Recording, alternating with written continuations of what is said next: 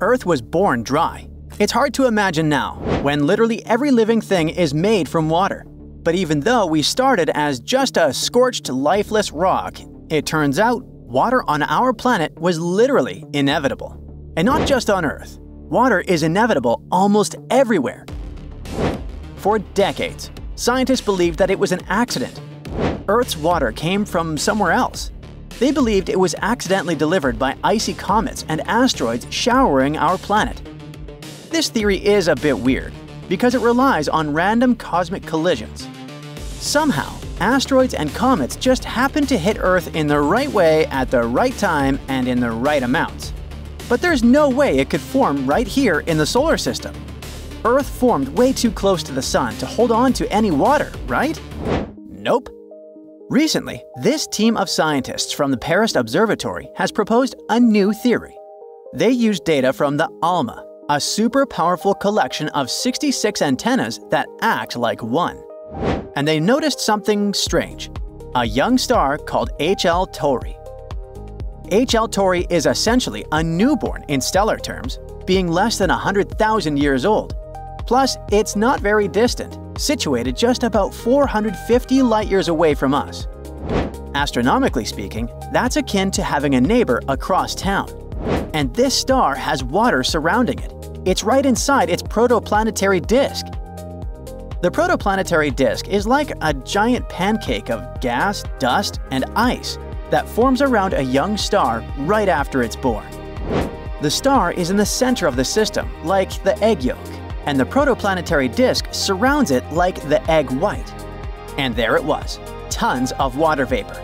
In fact, ALMA showed at least 3.7 times as much water vapor around this star as in all of Earth's oceans.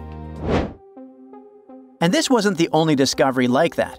They also studied a young star called V883 Orionis. This one is farther than HL Tauri, about 1,300 light-years away. And there it was too, water vapor swirling in its protoplanetary disk.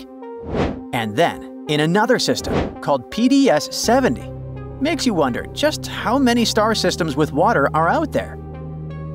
And most importantly, how did it get there? Water should be delivered on planets by asteroids, but there were no signs of icy asteroids crashing into the dust, no wild impacts to explain it. It seemed like the water was woven into the disk itself. This discovery changed everything. After deeper study, they finally realized how many planets end up with water on them, including our Earth. So, here's an updated story. Water was here long before Earth existed. In fact, it was here even before the Sun was born. It existed in a huge cloud of gas and dust called a molecular cloud. It's like space fog, filled with all kinds of particles. These clouds are nurseries for stars and planets. They're full of stuff that would eventually give birth to our Sun. In some super chilly and crowded parts of these molecular clouds, the water existed in the form of teeny tiny ice crystals. These crystals were sticking to random dust particles. Gravity was doing its thing by pulling things to each other. It started sticking dust and rocks together like glue. These rocks already had frosty sprinkles on them. As the region was spinning faster and heating up, it eventually gave birth to our Sun. This happened about 4.6 billion years ago, and the Sun was surrounded with the protoplanetary disk we mentioned: gas, rock, and some ice that coated all these things. All the stuff that would become the planets. Our Earth started forming there too. It's about 4.5 billion years old, just a little bit younger than the Sun. At that time, it was still impossibly hot and dry, because it hung out super close to our young star. After about 5 million years, the newborn Sun was growing stronger and hotter. The gas and dust began to disperse, and with it, something else happened. The icy rocks in the protoplanetary disk started to heat up. Slowly, their frozen surfaces turned into steam, and now there were billions of these asteroids around the Sun, all releasing vapor into space.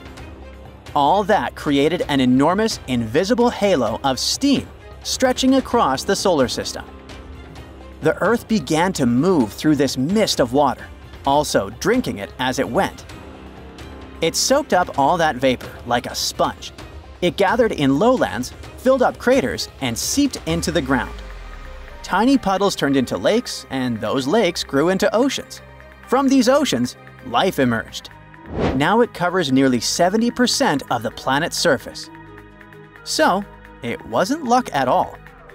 Water was written into Earth's story from the very beginning. But the most incredible part is that, of course, this wasn't just an Earth story. If this process happened here, then it could be happening on other planets as well. That means it repeated on Mars, on Venus, and could potentially happen on tons of other planets out there.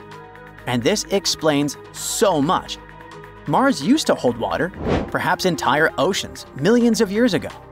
Venus was a green, Earth-like paradise before the sun pierced through its atmosphere and turned it into a nightmare. And even if water is gone from these places, it still exists on various moons in our solar system, including ours. Well, not really water the way we know it. When Neil Armstrong and his crew landed, there weren't any puddles in sight. That's because on the moon, it's not in liquid form, and not even ice. Instead, it's hidden as individual H2O molecules, scattered everywhere, mixed with dust and rocks. We're actually planning to collect it, not as individual molecules, of course, but by heating it up and turning it into actual drinkable water. And it also showed there might be more water deep underground on the moon, hidden in caves. Some of it is actually lakes. And who knows? Less radiation, more heat, actual water. Maybe we'll even find some microorganisms there one day. All that means we could actually build moon stations in the future. And not just on our moon, too. For a long time, Saturn's moon Enceladus was just a bright, icy dot in the night sky for us. We thought of it as a small, frozen world with the surface so reflective it outshone everything else in the solar system. It was beautiful, sure, but no one thought it was particularly special. That is, until Cassini decided to check it out. Instruments on Cassini detected that something was pushing against Saturn's magnetic field near Enceladus. That meant there was gas, maybe even an atmosphere, coming from the moon. When Cassini took a closer look, they were shocked to see that Enceladus was brimming with activity. Cracks near the moon's south pole, later nicknamed tiger stripes, were spewing huge jets of water vapor and ice particles into space. These geysers are like shot material hundreds of miles high. Where in the world was all this water coming from? Turns out, beneath the ice, hidden under a shell of up to 25 miles thick, is a huge ocean. A salty, liquid sea covering the entire moon. We later discovered that there might be a similar underground ocean on Jupiter's moon, Europa. Water is a key ingredient for life as we know it, which is why scientists are always searching for it beyond our planet. Finding water around other stars means those places could potentially support life. Could something be alive down there on these moons? We don't know yet. But one day, a new spacecraft will return and maybe even land on these moons. Whatever it is that we'll find there, it will be a great discovery. Most importantly, these moons could be great for us to build space stations on in the future. So, this discovery doesn't just change our understanding of Earth's past, it opens a door to something much bigger. It means that water could be literally everywhere. Therefore, life can too. We just need to have some patience and find it. That's it for today. So hey, if you pacified your curiosity, then give the video a like and share it with your friends. Or if you want more, just click on these videos and stay on the bright side.